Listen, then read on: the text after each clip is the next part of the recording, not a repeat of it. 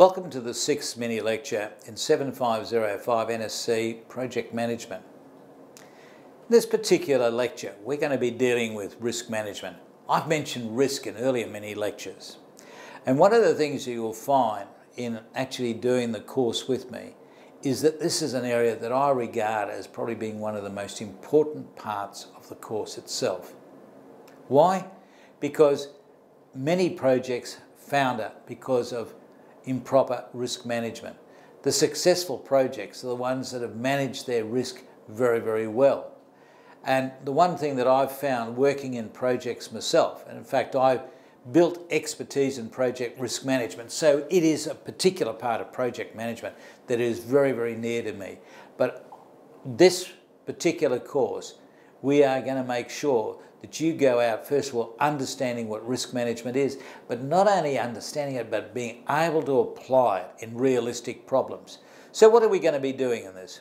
First of all, we're going to be talking about risk and its importance in projects. We're going to be talking about how risk is managed according to a 4-stage project, and we're going to look at risk identification in different types. We're going to be explaining how risks are analysed in terms of probability. Some people talk about likelihood and consequences, and the use of risk mitigation strategies.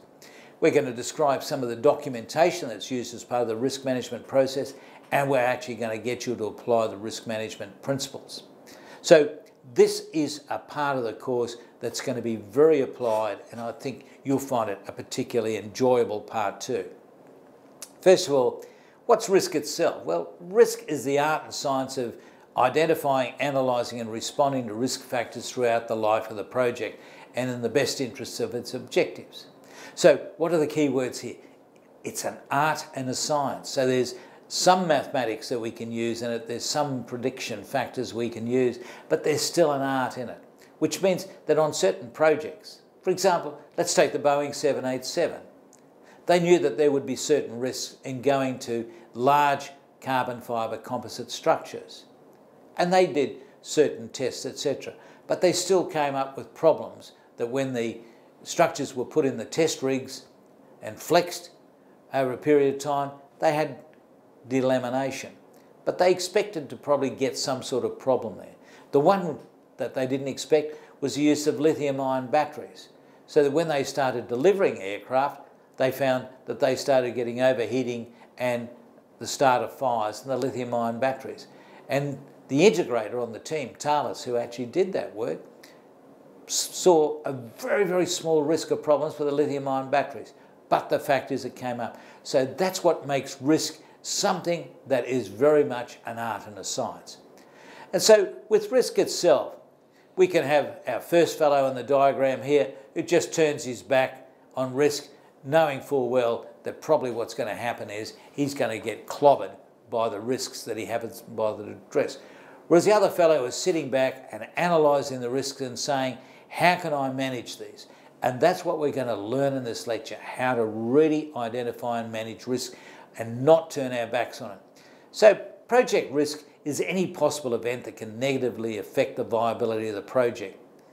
And the thing is, project risk mustn't be confused with constraint. Sometimes people do. A constraint is something that is going to occur. For example, if you had to erect a hangar up in Darwin in February, we know that that's the wet season, it's going to rain, and so that's going to put your work back. So that's a constraint, it's not a risk. It's going to happen. Okay, so the 4 stages of risk management. And we'll be going into these in much greater depth. But in this mini lecture, it's the risk identification. That is, we look at what are the possible risks that could possibly come up to affect our project. And we build this list of potential risks. The next thing we do is we then say, okay, let's do a risk analysis and prioritise the list, because there are going to be some risks that we might say, that risk is so small it's not worth worrying about, but some have to be managed. And we'll learn how to do that through being able to work out the risk probability or likelihood and the consequences. The next one is the risk planning itself. That is, once we know the risks and which ones are the really big ones, we can then attack them in order of priority and say, how can we either mitigate that risk or eliminate it completely? And we come up with risk mitigation strategies and plans themselves to actually address the risk. And finally, there's a risk monitoring, constantly assessing how we're going with reducing our risk or eliminating it, and we track and control the progress itself. The important thing is that there are many risk management tools available to help you manage the process, but in the end it is still good human judgment. That is, there is no machine or technology that will automatically help you identify or even calculate the risks themselves. You have to do that. So this is where there is the art and the science coming in. People make a difference in the skill, and I'm particularly keen to get this through to you.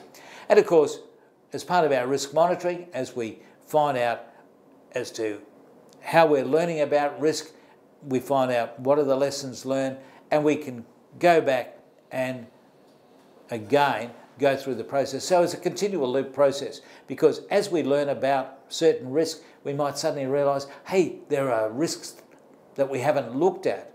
And so we go back to the identification again. So this is the important thing. What are the different types of risks we can come up against? Well, there's a financial risk. That is, there is the financial exposure in developing the project. For example, you might overcommit yourself to doing a project and find that there are so many problems come up that you use up all your budget just in solving those problems themselves. So the important thing that you've got to say is, well, how can we actually reduce that? And for example, Boeing with its 787 said this is such a big project that if anything goes wrong, we could put the whole company at risk. So they spread it by taking partners on board to develop the different parts of the structure. And Airbus has done the same. There's commercial risk. That is, what's going to be the success of the actual product itself? That is, when the product is sold and used by customers, will it do everything that they thought it would? There's technical risk, the use of using unproven technology. We've spoken about that, carbon fibre composites and lithium-ion batteries. There's the execution risk, factors such as geographic dispersion, physical conditions that can affect the actual risk itself. And again, we see this, for example, when we have virtual organisations, that is, work being executed at different sites. And then there's a contracted or legal risk. That is, can we actually meet the agreed terms and conditions that we've signed up to? And one of the things that we'll look at are software projects. We'll see why software has peculiar risks associated with it, and some of the biggest problems we get in projects are associated with softwares. If we look at Boeing's wedge-tailed system for airborne early warning, or Lockheed Martin's Joint Strike Fighter, we'll find out that major problems with those projects have occurred in the software systems because they make up such a large part of the capability. We'll look at a sample risk grid, and we can see that by working out the actual probability or the likelihood and looking at the impact of a risk occurring, and we can grade these according to a scale of 1 to 5 or in percentage terms, we can work out, first of all, how the risks work out on a matrix. And we find out that the extreme risks, those are the ones that we've got to attack immediately, where there's some that are minimal risks, and we might find, look, it's cheaper to simply tolerate that risk than to spend money trying to reduce it. So being able to produce a grid like that, and that's something that you'll get out of this lecture, is an important part of risk management itself. So once we've got the risks, we've got risk mitigation strategies. And as we said, with a risk that's got a very, very small impact, we can find, well, we might decide to accept it. Or we can minimise it. That is, we can use mitigation strategies to reduce the likelihood of the risk occurring or reduce the consequences. Or we can share the risk, and we spoke about this. This was done with the development of Concorde between Britain and France, the development of the Boeing 787 spread across companies over the world, and the Airbus 380 spread amongst countries within Europe and outside Europe. Or we can transfer the risk. That is, we can shift the risks to another party, and very often that's what we do in fixed price contracts. For example, if you have a house built and you have a fixed price contract, the builder might start building that house, and suddenly storms come through where they can't do any work on the house, and so the builder is paying for workers who can't do any work, The builder's taken that risk on, you haven't. So these are things that are realistic in the world today. We'll take a look at the documentation that can be done, and there are different tools available, but as I said, the tools are simply means of tracking and controlling. They don't do anything magic for you. So we have our risk register review. This is simply based around an Excel spreadsheet form. We can separate the open and closed risks, that is, we can tell immediately, looking at our register, which ones are still active and which ones have been closed because either they've been reduced as far as possible or they've been eliminated. We can separate the threats and opportunities as well. We can look at what the situation was in terms of the probability and consequences pre-mitigation, and we can take a look at post-mitigation as to where we've got it down to in terms of minimal. This is just an example, but it's something that's used out in industry, and this is a tool that I've used many times myself.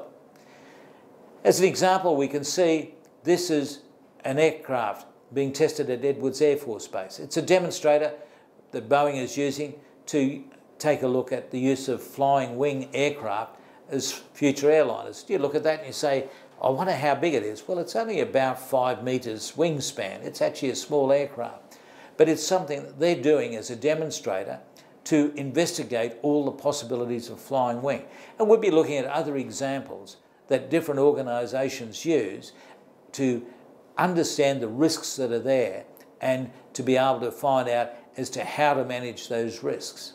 So in this lecture itself, we've looked at risk and its importance in projects. We've looked at risk management in terms of the 4-stage project itself. We've looked at risk identification and the different types that are there. We've explained how risks are analysed in terms of probability, or in some cases likelihood, and the consequences, and the use of risk mitigation strategies. And we've looked at some of the documentation that can be used as part of a project's risk management process, and you'll get an opportunity to apply this in different exercises throughout the lecture. This is going to be a really important lecture. This is something that not only can help you in projects, it can help you in your professional and private lives. Understanding a risk is a big part of living in the world today. Thank you.